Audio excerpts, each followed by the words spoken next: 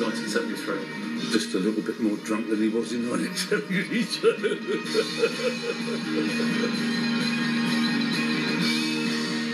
The extraordinary thing about Keith was that whatever you felt about him as a drummer, and I didn't think very much of him as a drummer. It's kind of sacrilege, isn't it? But I didn't. He listened. People would call him sloppy drummer, and he never was a sloppy drummer. He had an extraordinary metronome. He made the music dramatic.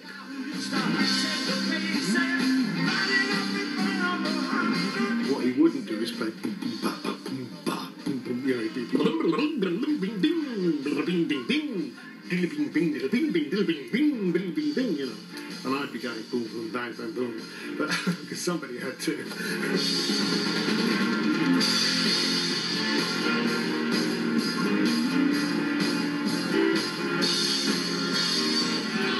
James, and when I look in your eyes, you could learn a lot from a life like mine. The secret of me, it ain't flown like a flag. I wear it behind this bloody little badge. What's that, boy? He was at the top of his game in 73, 74. Absolute top of his game. He was magnificent and funny as hell. You know, I tell the funny stories about him showing up and saying, "Come outside and look at my new car." And we go out and there'd be a Rolls Royce and say, "Oh, it's fabulous, Keith, great." And then, 2 hours later, we'd have from somebody from Jack Barker's, "Where do I send the invoice for Keith Moon's new car?" He said, "I've got to send it to the Who Group. Is it the Who Group?" I said, "No, you send it to Keith Moon." No.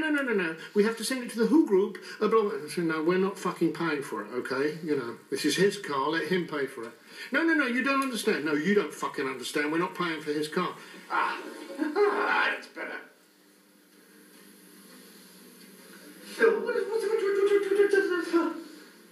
all this? I think today you'd say he had ADHD and he needed some Ritalin or something. What are you wearing? Hello, Keith. But taking cocaine and Mandrix and brandy was exacerbating it. It was always a mixture with Keith, fun one minute and a bit frightening the next, and I never felt afraid of him, but frightened for him and people around him. And he wasn't at his best as a human being at that time. I don't know that any of us were, really. I shouldn't really single him out.